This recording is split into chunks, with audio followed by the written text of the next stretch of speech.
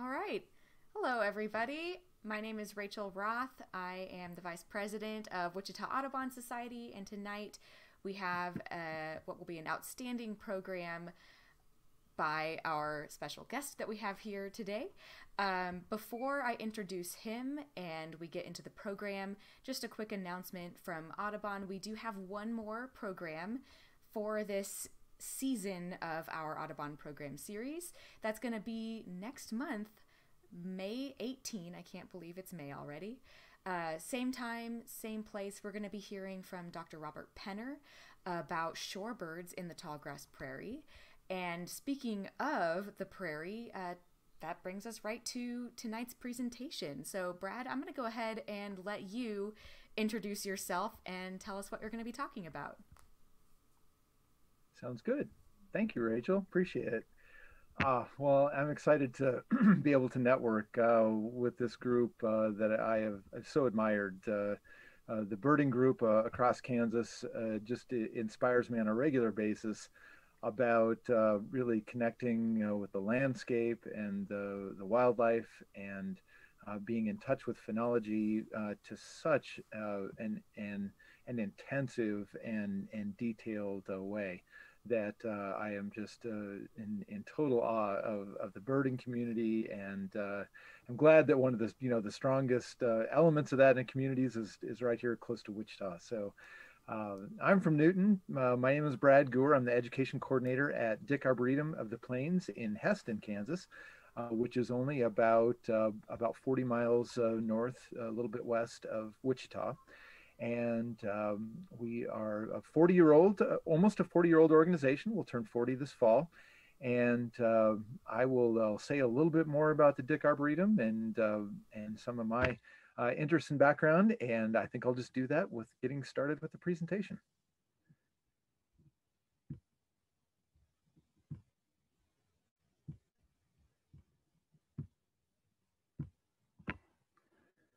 All right.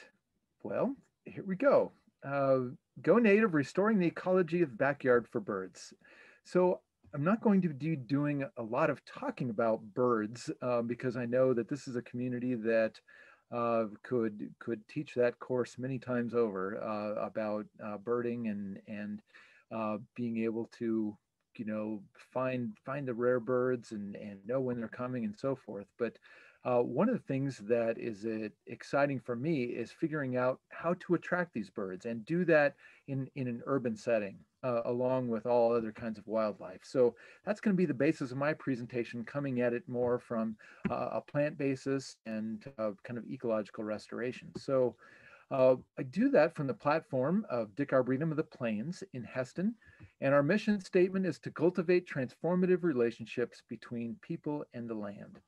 And that is a very meaningful mission statement for me and for the people that we get to interact with, because it very closely ties to the land ethic that is described by Aldo Leopold in Sand County Almanac, where if you are not familiar with it, check it out. He was a conservationist in the early 1900s up until I think the book was published in the 1940s. And this is just a seminal piece of work and really connecting in with how people interact with the land and thinking about the land as community, and thinking about that community not only including people, but including the elements of the landscape as well. So the air, the soils, the vegetation, the wildlife, the whole ecosystem that exists on the land. And so I find that really meaningful in our work as we go forward.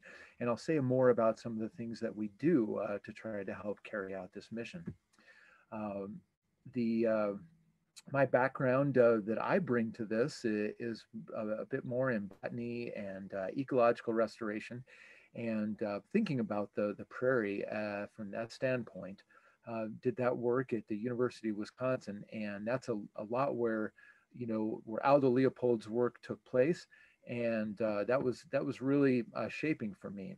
as I thought about vocational interests and going forward. And that connection to the land is something that keeps resonating with me. So ecological restoration and trying to figure out how to pass that along to our membership and the people we interact with at Dyck Arboretum is a big part of what I'm interested in.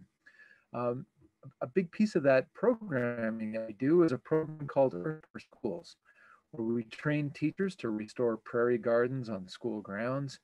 And working with these K through 12 educators is also very meaningful, as we teach them how to restore these gardens and these ecological places in urban areas, and to try to figure out how to connect their kids and their students in that process. So that is another meaningful element in the work that I get to do as education coordinator at the Arboretum. This is just showing some of the cohorts of teachers that we've been able to work with over the last 14 years. And so what you see in these different cohorts are people that are interested in engaging more with that connection with the land and figuring out how to help their students realize that as well. There's some literature recently, Richard Louv, Last Child in the Woods, especially drives it home poignantly that kids are getting more and more disconnected from the natural world around them. And we hope that with this kind of programming where kids are engaged both in mind and body, get their hands dirty as they explore and learn about plants and wildlife, and doing that on their school grounds in places where they can interact it with those areas and on a regular basis has been a really meaningful work for us at the Arboretum. And more than half of the teachers you see in this slide are from the Wichita area. So if you know of any teachers or you know of somebody personally that would be interested in participating in this kind of a training and education, please let me know, because those are the kind of people we're looking for with this Earth Partnership for Schools program.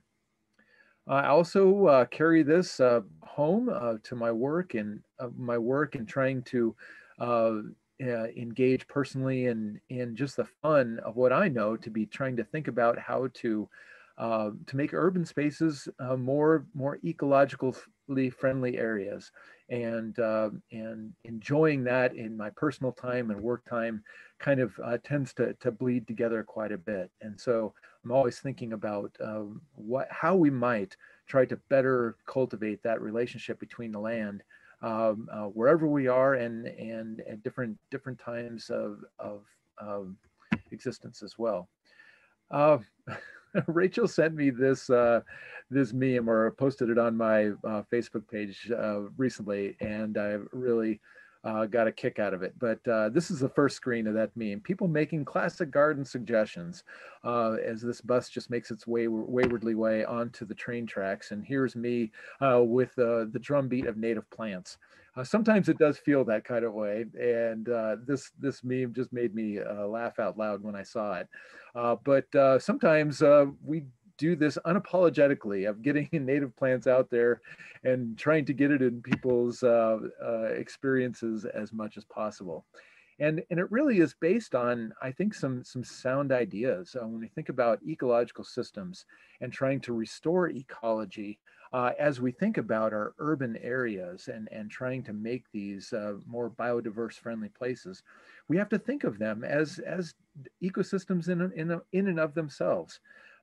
These urban areas, the more we want to attract wildlife, we have to be thinking about the building blocks of what builds these ecosystems. And so at first I kind of use this as an ecosystem web that came from a temperate deciduous forest sort of background, but it doesn't seem to really accurately portray the things that I would want to be saying about trying to have an ecosystem that is more stable with soil, cleaning the air and water, and creating healthier food systems.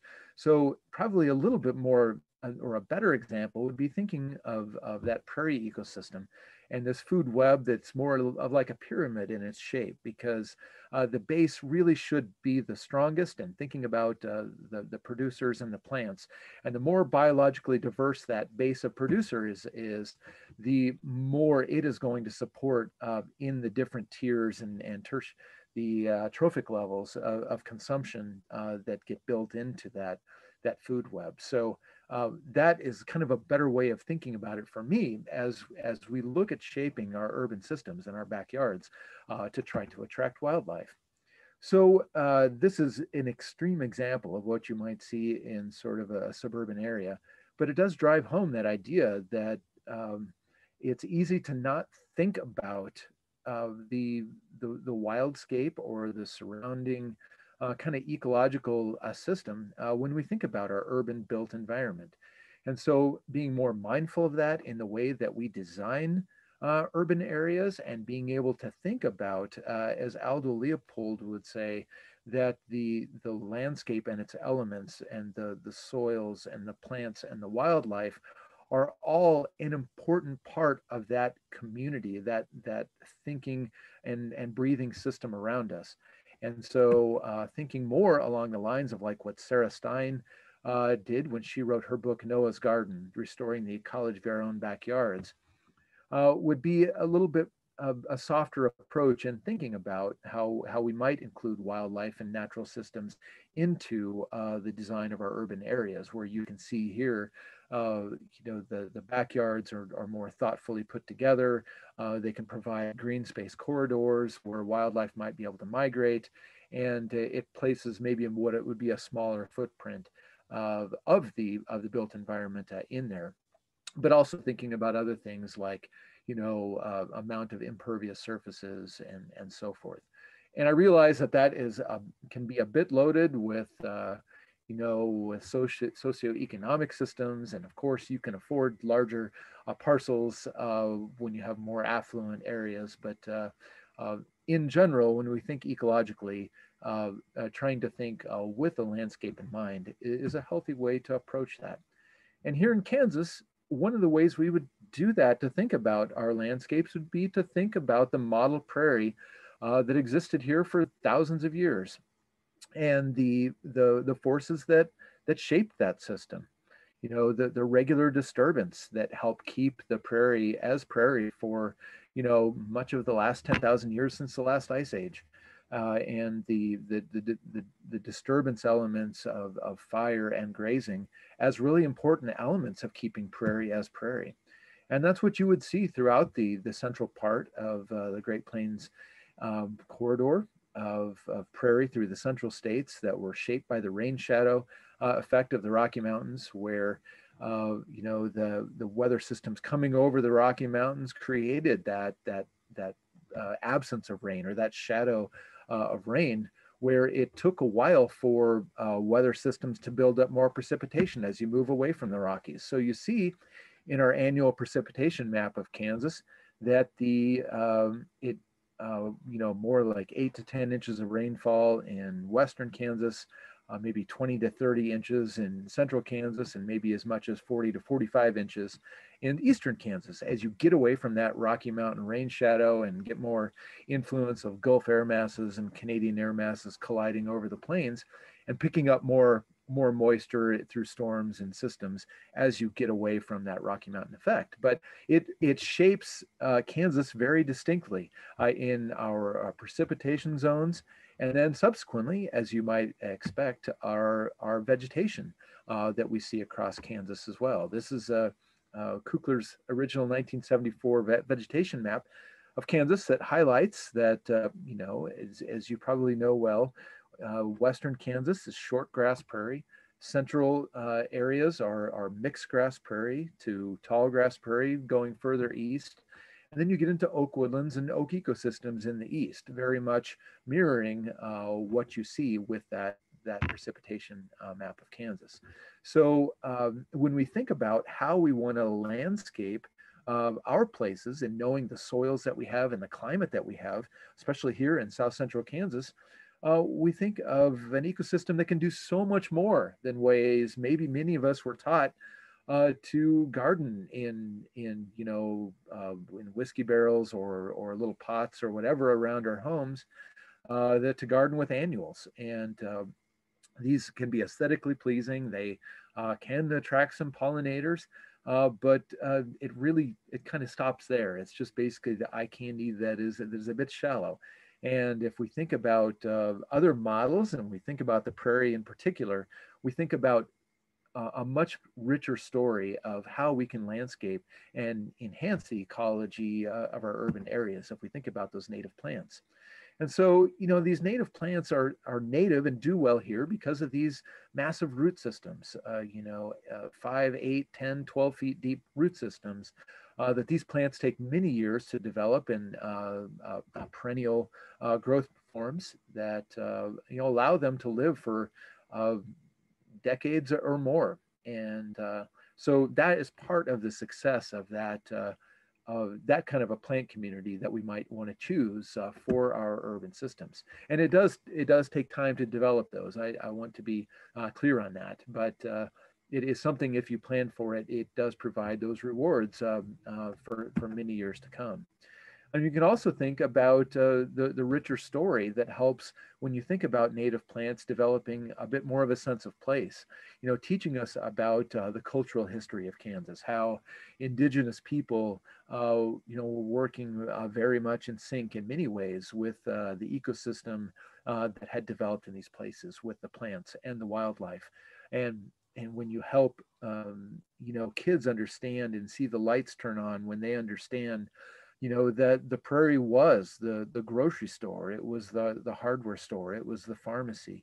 And you think of a plant like Echinacea angustifolia here in the bottom left, the medicine plant that the seeds and the roots, you can chew on them and make your teeth go numb, possibly curing other kind of ailments.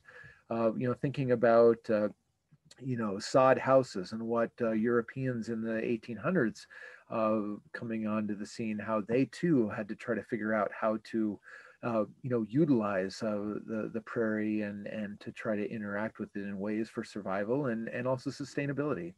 And then you just see a couple of examples of food plants here. Purple poppy mallow has this tuberous root. You dig it up and kind of fry it with a little butter or say bison fat or something. It's like fried potatoes.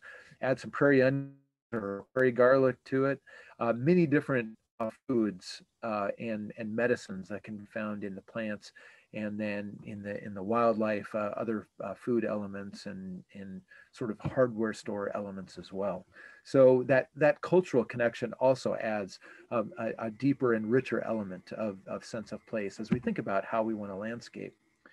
And then we think about our economy and our existence in Kansas today, of what makes our economy tick. And it has a lot to do with the legacy left by those deep-rooted soils of, that the prairie helped establish over thousands of years.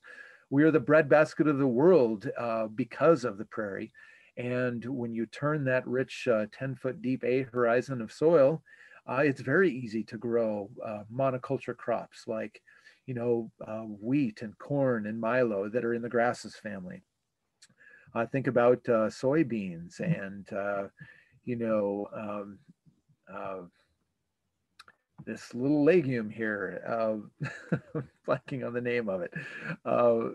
These plants in the legume family, and and then you get sunflowers too. These are the main families of the prairie, and it probably should come as no surprise that we can grow plants from the grass family and from the legume family and the sunflower family here.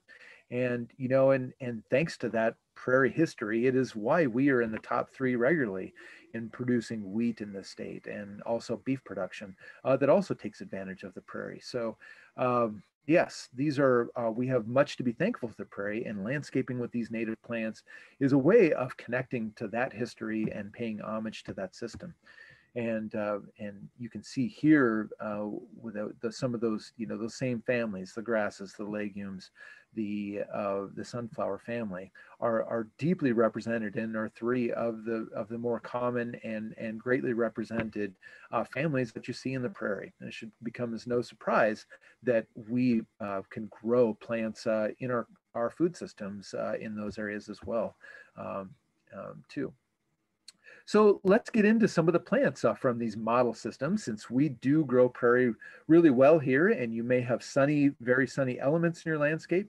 Think about prairie plants that would do well, or some that might be, existing a little bit into that sort of savanna type element of a little bit of shade. But many of these species here, just you can go through sometime later if you want to come back and look at this slide. But these are many of the things that are just starting to bloom in my yard right now, or things that I will have blooming soon. With that early blooming, some just barely even in March, but for sure in April and getting into May.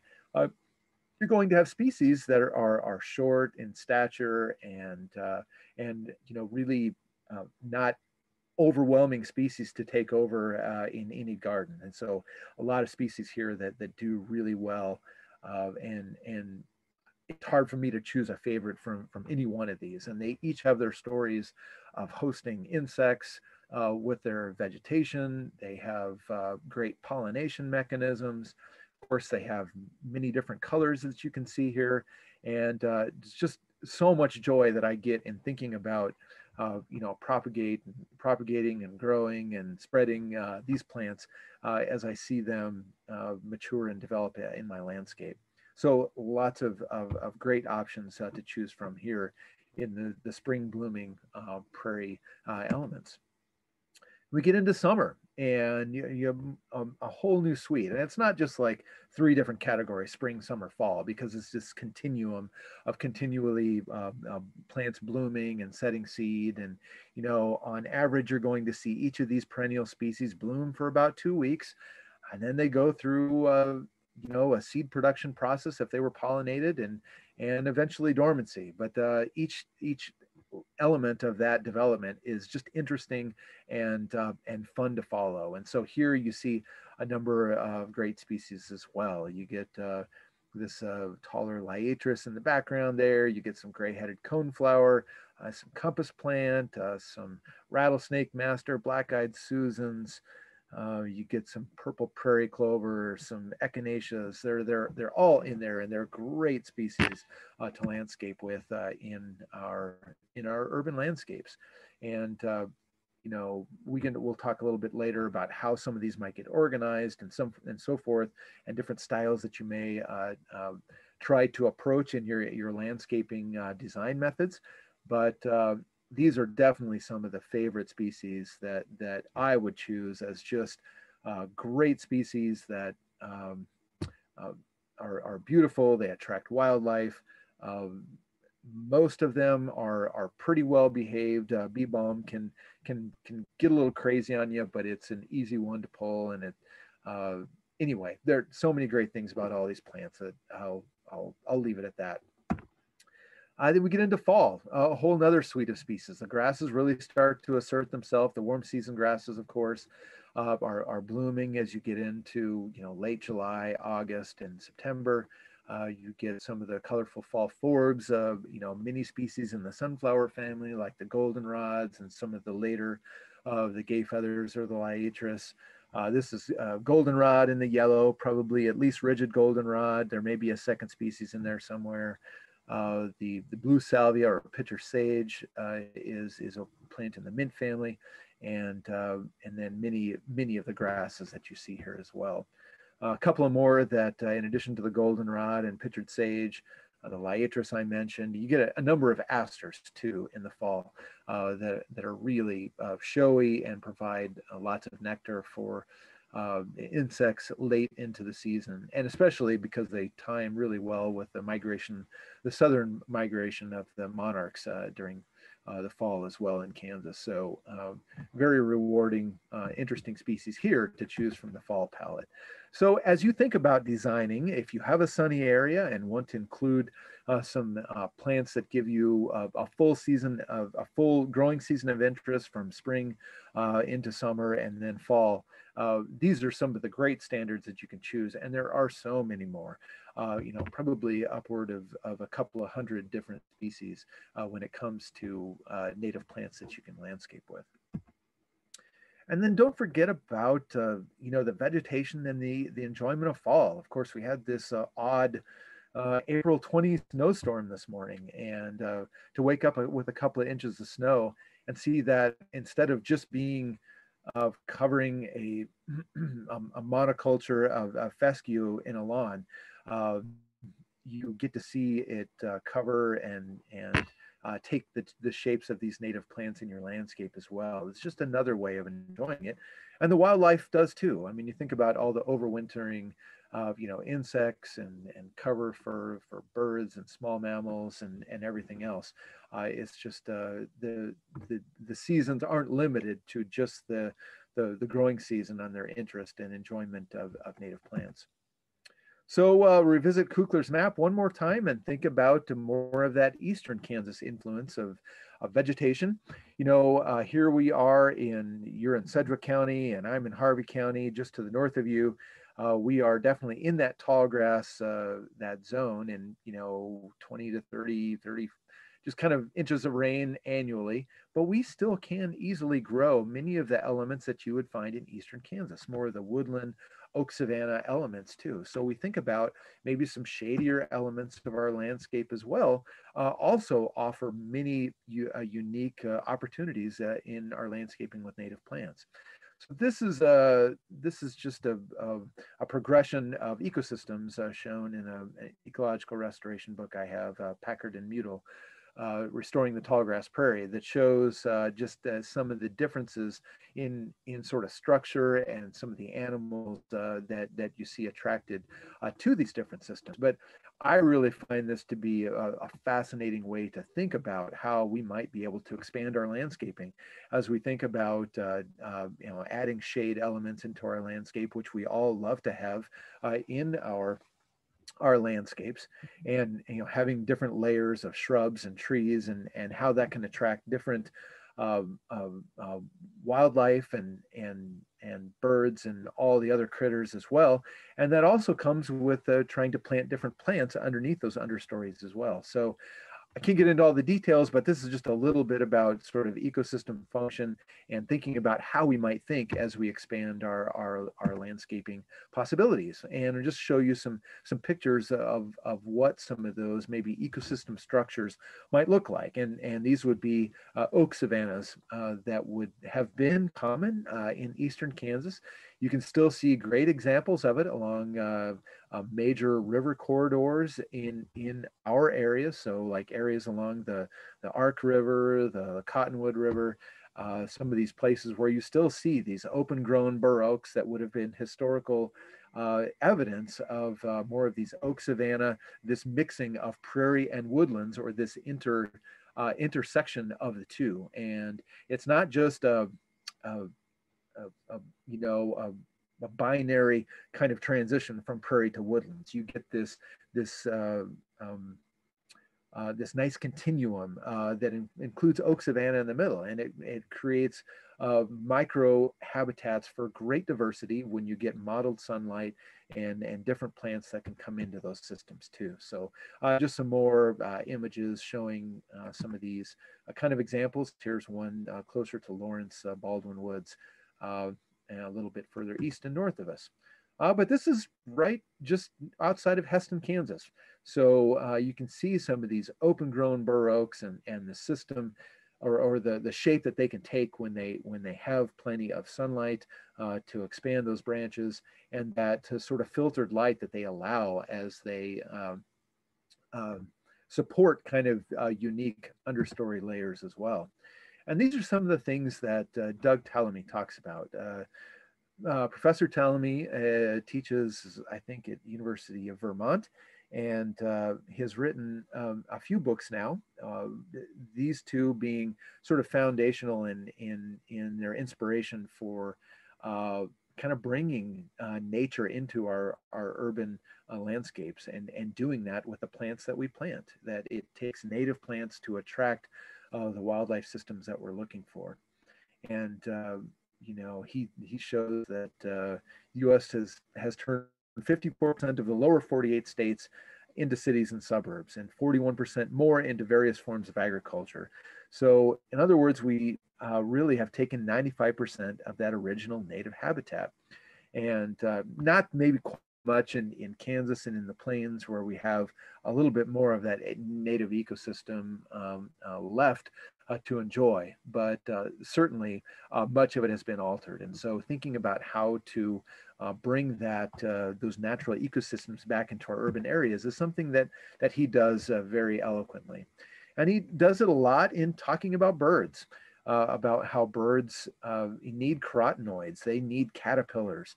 And many of the the birds that are raising young are definitely in that caterpillar eating stage. And here are some of the different traits that eating caterpillars has a benefit for birds. And so helps us better understand the food systems that if we want to have nesting birds as part of our ecosystems in our urban areas, that we definitely need to be encouraging plants that attract caterpillars and insects.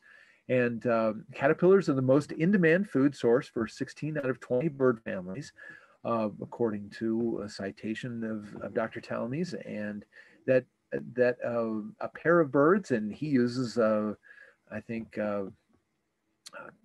Eastern chickadees or Carolina chickadee as an example, that 6,000 to 9,000 caterpillars are needed to successfully rear one clutch of babies. And so those carotenoids are just imperative to that process. And so native plants are needed. And so also states that 96% of terrestrial birds rear their young on insects. And so if we are going to wanting to be having insects in our urban systems, and these birds are not going to travel far to look for those insects, so they need to be close by if they're going to raise those clutch of young, then we need to have the host plants.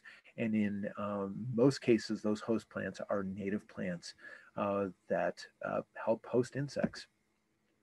He just came out with his latest book here in March of the nature of oaks, and he really touts oaks very highly as hosting, as one of the greatest hosts for insects. And oaks is his top genus.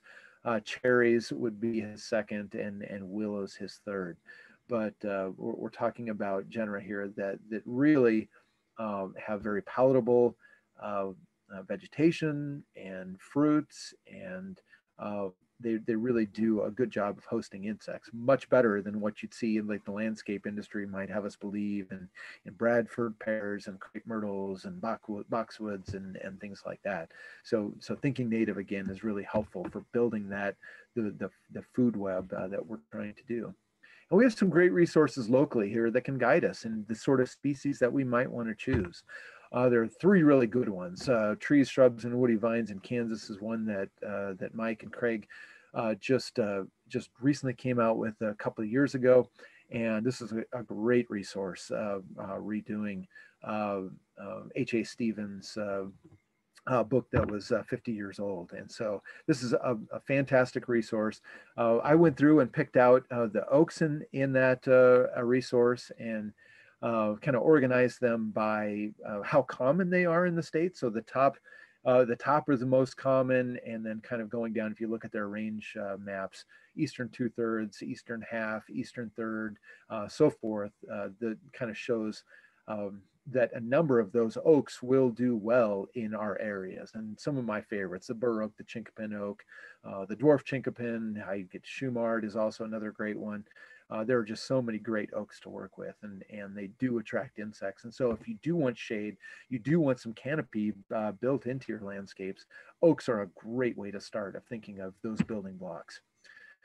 And this is just to highlight that the plants that we grow, in addition, are the host for the caterpillars, and what Ptolemy is talking about. And so, the most famous one is the monarch, and how they like to especially lay their eggs on a common milkweed like there. And the more milkweed we have in our landscape, the more the better the chance the monarch will have of survival. And that goes for any insect out there in the landscape. All these moths and butterflies and the caterpillars they produce are part of that story. So thinking about those host plants, the vegetation is very important. And then of course we also want to think of the flowers, the nectar that is needed if we really want to have the Lepidoptera covered as because if we don't have Lepidoptera and we don't have the caterpillars that are producing there, we're not going to have the birds that we can host in our landscape as well. So it's all part of that food chain, the idea that I'm trying to drive home. Here's a sort of a fun little story I like to share with students when I'm hosting a field trip. I'll show this slide to help drive home some of the different critters that we might find in our landscape. So in my little, probably quarter acre or less landscape, urban area in a metropolitan area of 20,000 people, I have been able to attract all but one of these critters. I took two of these photos, and three of the images are of others that I've seen in my yard. I'm guessing I'm just going to just give it away right away in the interest of time, that, and I'm guessing that since I have a bunch of birders out there, you'll probably easily pick that no one would likely be able to get a meadowlark into their landscape without sort of larger expanses of grassland and prairie. And that is true. I've never had a meadowlark in my landscape, but I have had this nearly 2-inch long cicada killer wasp that landed on a picnic table as I was sitting out there one day. I do get to see the Great Plains skinks. I get to see praying mantis. I have a bat house that now has about 16 big brown bats just right over my driveway. And I get to see lots of predatory insects like the assassin bug as well. So that and many other insects and critters are among the things that I love to see, almost as much as the plants and the basis of that food chain in my landscape. And you think when you have these plants that are attracting those critters that I just showed, you also know that they're, in addition to flowers, they're producing interesting seed heads that provide carbohydrates and food for animals, for small mammals, for seed-eating birds that are trying to survive the winter. And so we know that that is all part of that food chain, and we're going to identify.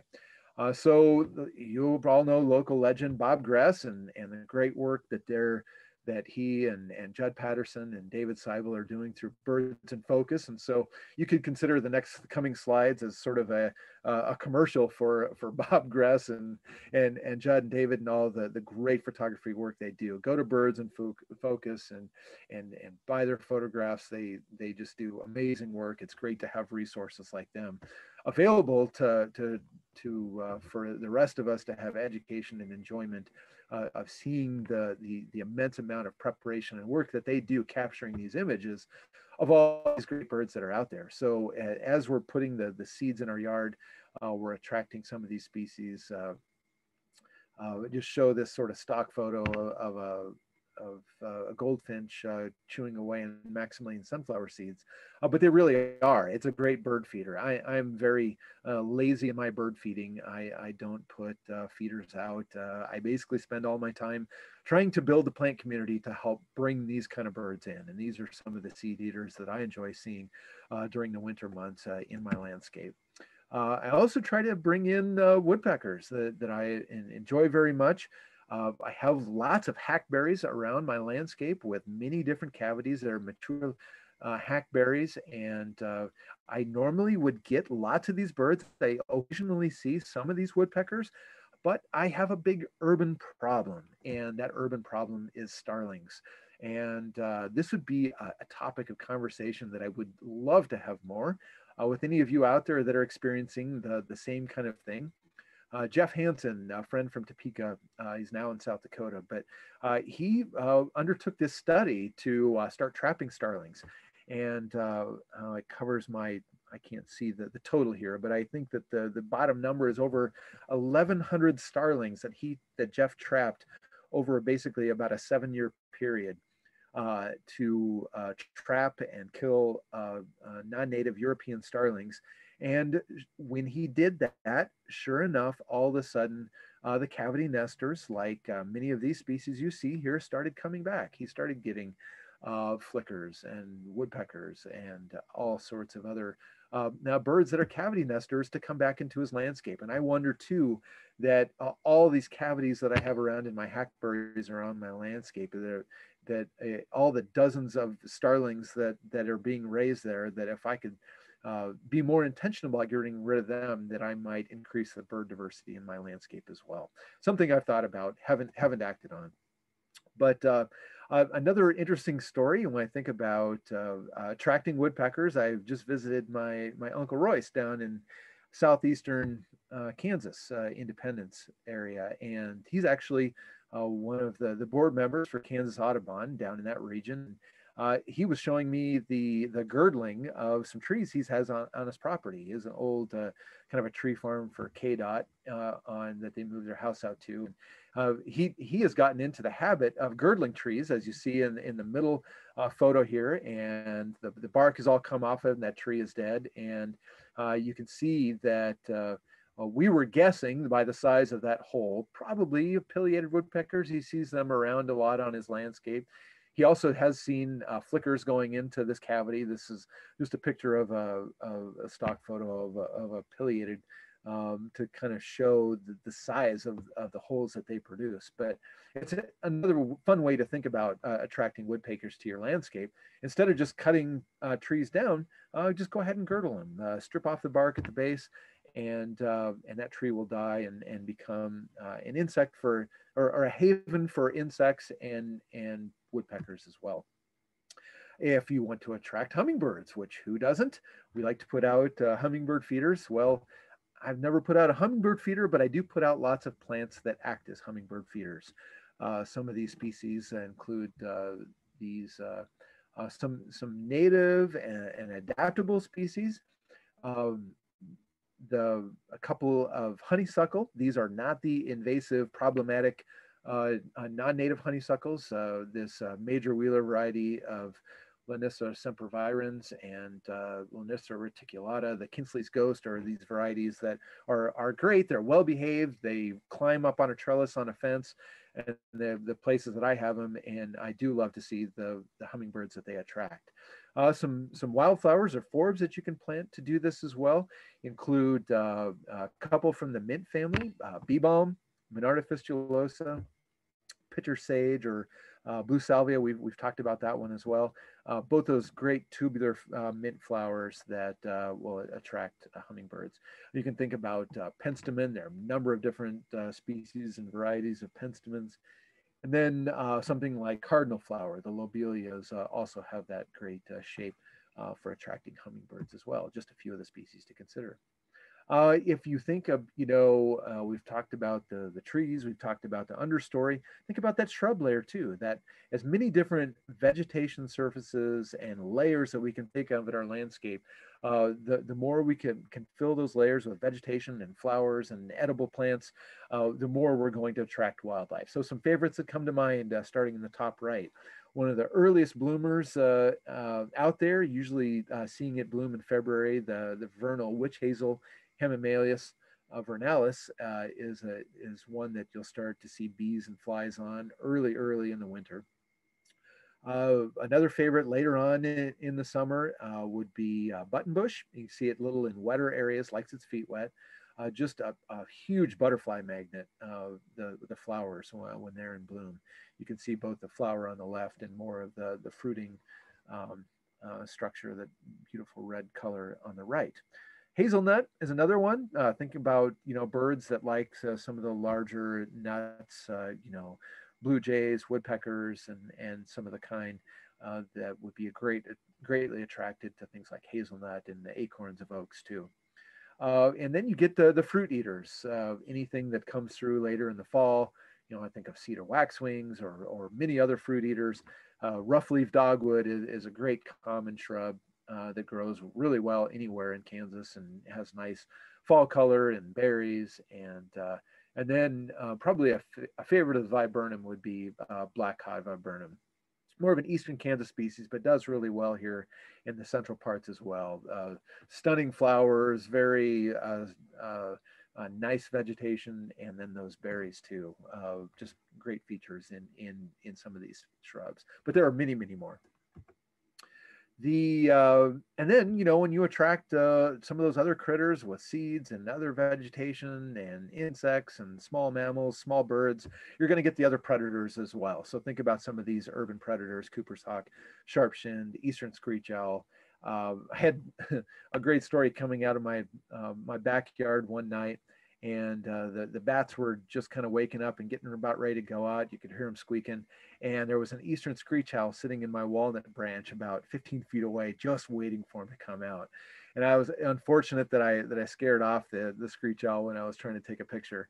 But it would have been interesting to see who would win between the big brown bats and the eastern screech owl. I'm thinking we might have lost a bat or two that night. But anyway, just part of that fascinating food web. Even in small little small little lots in urban areas, some of the wildlife you can attract. And then I can't emphasize enough how much we need to be changing our thought process about insects. Being on some Facebook gardening groups lately, I see how much people are focused on any time they see any kind of insects, whether it's grubs in the soil or whether it's a population of some other insect. How commonly the habit goes towards eliminating species. What do I spray? What kind of powder do I put down, and so forth? And there are very few of insects that really are a pest. And I think part of it is also just needing to change our mindset and to think more inclusively of the insects that are out there. I'm just going to finish now, run through really quickly with some best management practices for success as you might think about doing more landscaping in your urban backyard. Define your goals. Think about what you want to do. That's very helpful to get started. So are you going to be more horticultural or are you going to be more ecological? And of course, these are two the extremes that you would see on a continuum. Usually you'd want to land somewhere right in the middle. And you can be thinking about, what we do some at the Arboretum. There are areas where we do have some monocultures of native plants. Here's Echinacea purpurea. Here on the island, a little patch of gray-headed coneflower. Sometimes, you do get a little bit of farming of one species in an area, and that's okay. Just mix it up and do that differently in different places. Sometimes you will mix the species, but you'll do waves of certain things like you see in that Penstemon digitalis there, and spotting some of the others like you'd have in this catmint on the left. And then sometimes you just get more wild. This was maybe a garden that 15 years ago was more intentional with waves, but over time plants move, and that's been okay. We'd kind of like this area to be sort of a little bit more of a wild prairie area. So things you can think about in defining your goals. Start small. You want to have success. We're not trying to create an exhibit of the World's Fair. You can always get bigger, but don't start too big because it will overwhelm you and you're not going to have fun. And gardening is supposed to be fun. I just wrote a blog post on our website at dickarboretum.org about garden small, be intentional. And that one was just posted. See that if you want to kind of think more about that starting small mindset. Preparing the site. There is very little preparation that usually needs to happen. If you do have a sunny area and it's not been irrigated fescue, you may have Bermuda grass. I do not like to use chemicals. Let me just state that. You probably have gotten that idea from me. The one time that I will give in to using an herbicide treatment is to rid an area of Bermuda grass first. I cannot say how frustrating it is to try to promote native plants in an area when you have Bermuda grass infested everywhere in the area. So maybe a couple of applications of glyphosate during the growing season months of July, August, or September can be helpful in getting started in that way. One of the trade-offs that I have in trying to be ecologically sound, but still try to meet the goals of what I'm doing with these plantings. I would not recommend this approach that I learned early on. Cultivation is just a lot of work, and all it does is stirs up a lot of weed seeds. So I would rather kind of kill off the area, plant into that matrix of dead vegetation. I think you'll be much more successful. Thinking about hardscaping, those elements are important to build into your landscape. Thinking about where you want to sit, artwork, feeders, bird feeders, those kinds of things, planting tools. But my favorite and the most important to me is that AM Leonard soil knife for $20 to $30. You should have that in your toolbox of landscaping if you're interested. I find it very helpful. Art in the garden. I won't say more about that, but it's always nice to include that cultural human element as well. Getting edgy. This is one that's very important. You can see here some of the early gardens we did with schools. Can look pretty weedy, and it's hard to know where the garden starts and the lawn starts. And so being able to provide that edge can be very important and make a garden much more aesthetically pleasing. You can see before and after of gardens where the edging hasn't been and then is, and it makes a big difference. So just some examples of different kinds of edging that you can consider that really help make these more aesthetically pleasing places to work in. Selecting the plants. You're not going to have success if you don't choose the right plants. Think about spacing. Think about at least one plant per 2 to 3 square feet or so. Kind of generally comes to a range of about $1 or $2 per square foot if you're thinking about that. Be thinking about moisture on your landscape. Wet areas would need plants that like their feet wet more so.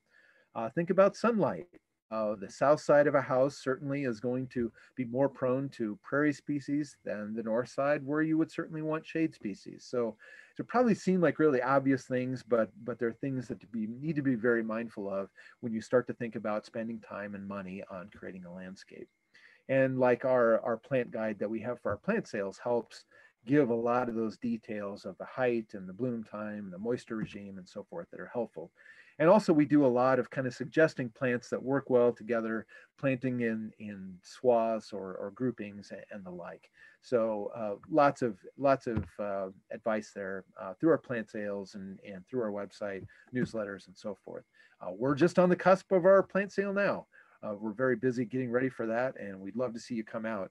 Thursday, the 22nd is our Members Day sale, and then the 23rd through the 25th is open to the public. So come out to Hesston and enjoy that. Careful watering. You got to remember that these plants are in pots. Those are small root systems. Even though these are native plants that will live a long time, you have to have time to develop those deep roots and know that in the beginning, they're very susceptible, need to be watered regularly, and you need to do that regularly in the first couple of years until you can get those deep root systems developed.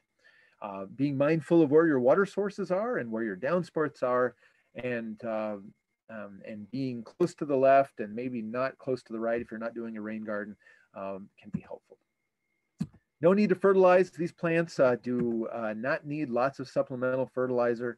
Basically, you're fertilizing just that top 6 inches where the weeds are anyway, so don't worry about that. Adding mulch can be very helpful in the early years of a native planting to help keep the weeds down, help keep moisture at the roots of your young perennial plants that are putting down roots. So being in touch with a mulch supply is very helpful in those early years of any native garden. And then mulching tools, some of the things I found that work really well, those 3 tools right there, very good. Yes, big thumbs up. The typical pitchfork, the scoop shovel, not so good, not helpful. So something to think about there. Newspaper gives you a little bit of another weed barrier under mulch. I'm not a big fan of the long-term weed barrier that exists for many, many years. It can be more of a pain than it's worth. It's expensive, and it doesn't always give the product that or the result that you're wanting. Some people like it. I don't. I'd prefer newspapers and mulch and going that route. Signage can be very helpful. An educational tool. Here are just some examples of some things that I would promote from some organizations that I really like too. And so they look nice and they're educational. And weeding. Can't say enough about weeding. If you don't like to weed, native landscaping is not for yours, not for you. You need to take the attitude of this strong-minded and strong-bodied young student that weeding can be fun, and it is very helpful to your native landscaping efforts. So there's some weeding tips. You can come back and look at those later. I'm just going to cut to questions and would love to chat more about your thoughts on native landscaping in your backyard. Awesome. Thank you so much, Brad. That was an incredible presentation. I'm going to echo the sentiments of some of the folks in our comment section saying, wow, I've learned so many tips and I have so many ideas now. And we do have some questions for you, and maybe I'll lead off with this very first one from Dan Rogers on YouTube, kind of related to the plant sale and some things you mentioned, but he wants to know where to get seeds or plants described in this native plant discussion. Yeah, so we love our source, one of the largest native plant sources in the state at Dyck Arboretum of the Plains in Hesston, Kansas.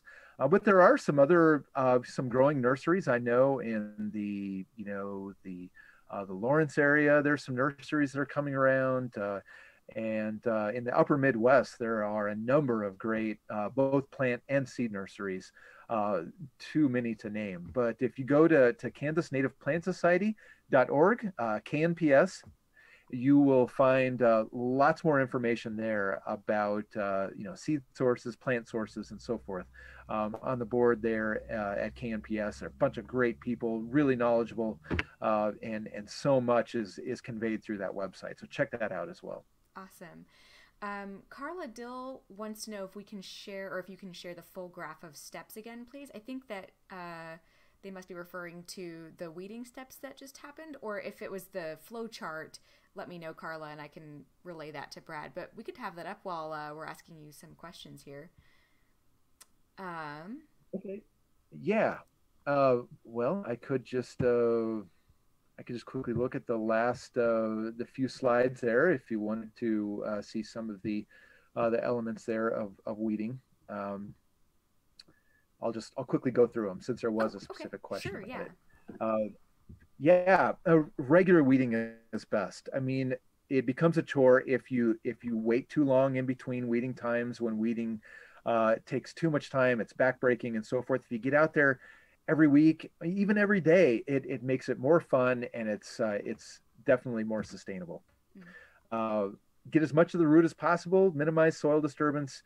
As I said, soil disturbance creates germination of more weed seeds, so try to do that. That's where the digging tools come in handy at cutting the root and pulling it out without pulling up a huge clump of soil.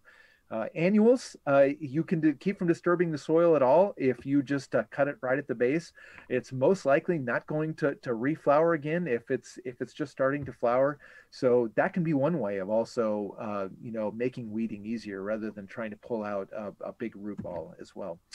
If removing seed heads is another one, like say perennials that are a bit weedy, you can just cut off the seed heads at the end of the season. And if you do have really problematic weeds, make sure you don't leave the flowers, because sometimes they have enough energy to still produce seeds in the garden. And then breaking off spent flowering stems if natives are unsightly is another tip as well. So awesome. I'll leave it there. Yep.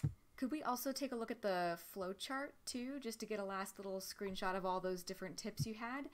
And I've got a really fantastic question from Laura about trying to bridge the gap between people and insects in their gardening. Okay, great. I will try to. Let's try to. Yeah, go ahead. No worries.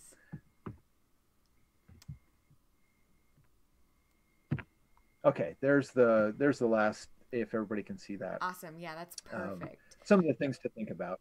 Yeah. And I have a blog post that I don't remember exactly what the site is, but I do cover a lot of these steps in blog posts. It's in the comment section now.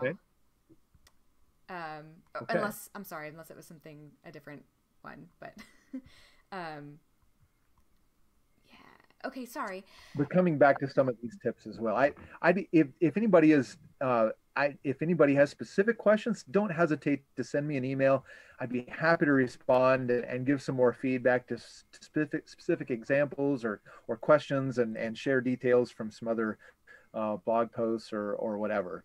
So yeah, maybe we'll just go on to the next question. I can follow up with folks if they have more questions. Yeah. So Laura Mendenhall wants to know this.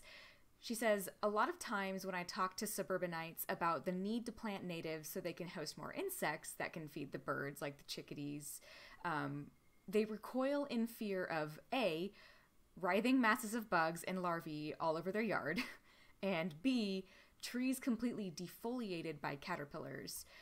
So she would like to know, can you offer some descriptions that would counter these so that she can better assuage some of those fears? What what kind of writhing masses did you say of larvae?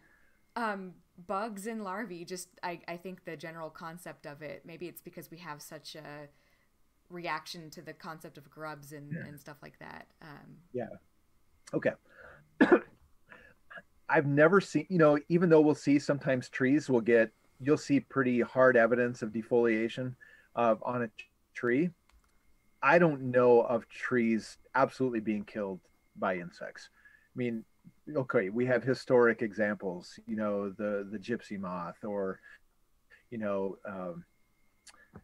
what are some others that historically have like killed off groups of trees? But today, even like, those little tent caterpillars, or the little the bagworms on cedars, I know that they can have an impact, but still, I've never actually seen a killing of a tree in that sense. So I think that there might be a bit of overreaction with the full impact that insects can have on some of our, our trees and our landscapes. And so I think that maybe just changing a little bit of the mindset, and thinking that more of the damage that we can do by trying to get rid of groups of insects, and taking more of that approach. And I had a kindergarten teacher at our EPS program that I think that stated it best of our views of insects.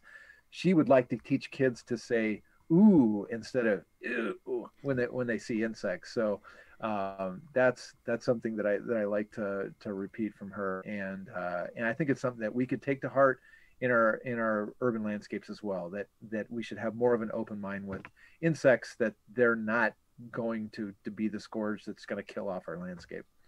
Yeah, no, that's a great approach. Just changing your mindset completely. I love that. The idea that you're doing more harm by removing them than they would do to your yard in the first place. That's fantastic. Does anybody have any additional questions for Brad before we let him go? Speak now or forever hold your peace. But I'm going to thank you again, Brad, because this was a fantastic presentation. I can't believe how much I've learned and how many books I have now that I need to start collecting. I didn't realize that we had savannas in Kansas historically, and like just so much. It was a delight, and yeah. Laura says, "Preach, that's exactly what I wanted to hear. Thank you." In response to your question. Well, thanks for the meme you added to my my collection of how I communicate with people now. I think I'm just going to start sending off that meme to everybody from now on. So excellent. I do actually have one more question from you for you. Sorry, from Karen. What is your advice about non-native insects like Japanese beetles?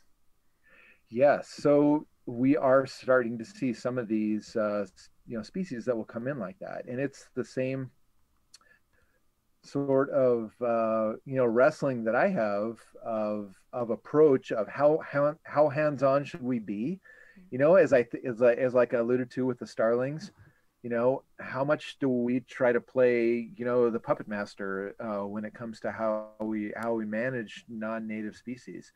And we do tend to weed out non-native species of plants. So should we be considering doing that with insects as well?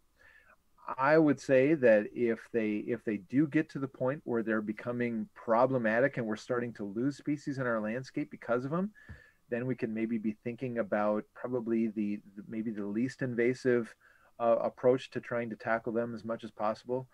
For some reason, I don't see as many Japanese beetles here as, like, say, my relatives in Denver do. And it's like, I don't know, do they kind of jump over the plains a little bit as they move from east to west? I don't know exactly for sure, but I know that they see some defoliation of, like, say, Virginia creeper climbing up some of their aspens or something like that. Mm-hmm. But it doesn't kill the Virginia creeper, and again, I think we'll see it defoliating some landscape plants, but I don't think that's going to completely kill them. And those beetles may be food for other critters as well. So I think kind of sort of doing a little bit of wait and see. There's not too much we can do about it. If we try to start spraying pesticides or trying to kill off just that particular species of beetle, we're going to probably have a much wider net that we'll cast of killing lots of other insects as well, that we probably don't want to do. So I would say that we should be conservative and slow in our approach and how we respond to those things, because there's not much else that we can do about it. So maybe just not overreact right to begin with. Sure. And maybe the most ecologically mindful way to respond, if people feel like they need to respond, would be just anything that doesn't involve pesticides, maybe. Or Todd Volkman is also going to point out in the comments, for those of you who don't see this because you're on YouTube, that the Japanese beetles are often confused for the green June beetles in the area too. So that's even more reason to take that conservative approach. Thanks for pointing that out, Todd. Great point, Todd. Yeah, I see more of the green June beetles than I do the Japanese beetles in my landscape. And I've had birds dive at me because a green June beetle just happened to be flying by my head and they were going after it. So for our bird lovers out here, a few years ago when I learned about my first green June beetle in the garden, I was so enamored with it, I wrote a blog post on it because I thought it was just the coolest big beetle out there. And I learned a lot just doing a little research on it. And so, yeah. If you guys aren't subscribed to the Dyck Arboretum newsletter, highly recommend that so you can get some wonderful writings in your email inbox. And check out other blog posts besides the one that's linked up in the comments. And you can find Brad's contact information there too, his email address and stuff if you have further questions. But seeing no additional questions now, I'm going to call it and we're going to let you go. And hopefully you see some people in this audience out at the plant sale this weekend. Yeah. And don't hesitate to follow up with questions. I'd love to continue the conversations with any of you. So awesome. Well, thanks so much, Brad. And thanks, everybody. We'll see you later. Have a good night. Thank you, Rachel. Okay, I had to end both streams. Okay, we're good.